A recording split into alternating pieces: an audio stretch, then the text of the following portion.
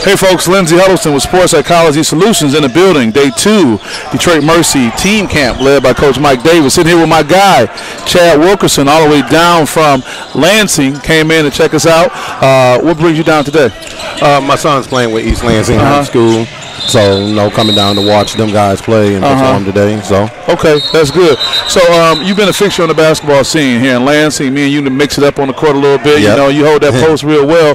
What is it like for you, one, to come see your son play, but being a basketball guy, what does this kind of event do for you when you come in something like this? Just coming to see what the other guys are doing, what the other programs are looking for.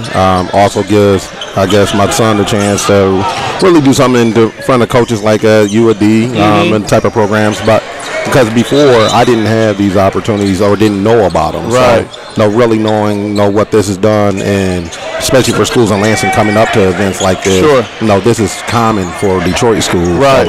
So, the Lansing schools getting some of those guys out of Lansing get a chance to get some exposure. That exposure is key because you got teams from all over. You got teams that have competed a great amount. So you almost got to wear two hats because you are a basketball trainer and a great one by trade, but also as a parent of a player. Do you find yourself switching between which hat you have on at times, or is it one all the time and not the other? You definitely have to learn how to balance that hat. A lot of times. What's helped you learn that? How have you been able to learn that over time? With my oldest. I have one that just graduated. He's actually on his way to Albion to play for this fall. That's right. I saw that. Congratulations. Yep. So really learning how to sit back and allow him and understanding that what you've taught him, he's going to apply, then have those conversations after the game, not during the game. There was a time, I bet, you right on it, you want to put it out there. Yeah. That's good. What advice can you give to players, your son included, as it relates to taking full advantage of this process? 'Cause I know you touch a lot of young people and you help them guide their way to do what they need to do. What advice can you give them right now as far as how they take advantage of a situation like this? Prepare.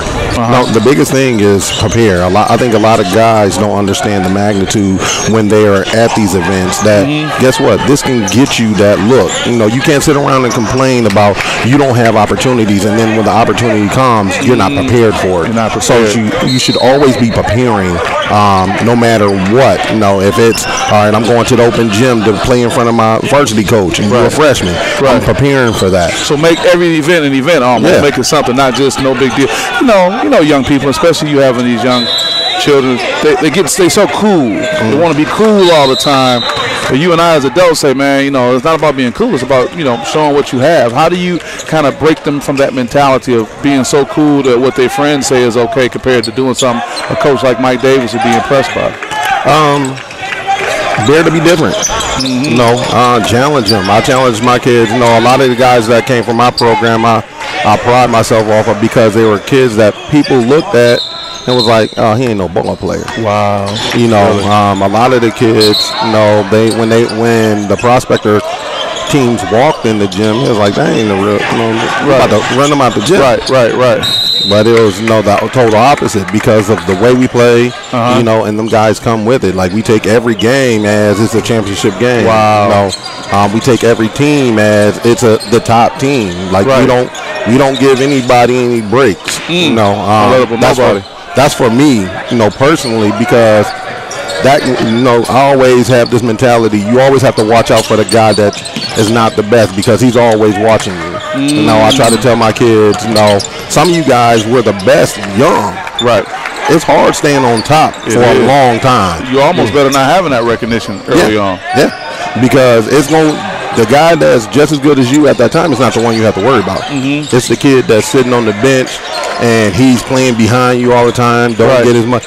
He's looking at the back of your head, and that's what in any aspect. That's coaches. Like they're looking at the back of you like, I want his spot. I'm looking at the back of your head behind you. I want your spot. Like you're comfortable, but I'm hungry. And I try to get my players to understand you have to always be in that mindset. Sure. Even if you're on the top, you have to always understand that there's probably somebody better than you. So you got to always be wanting to get better and chase that top spot.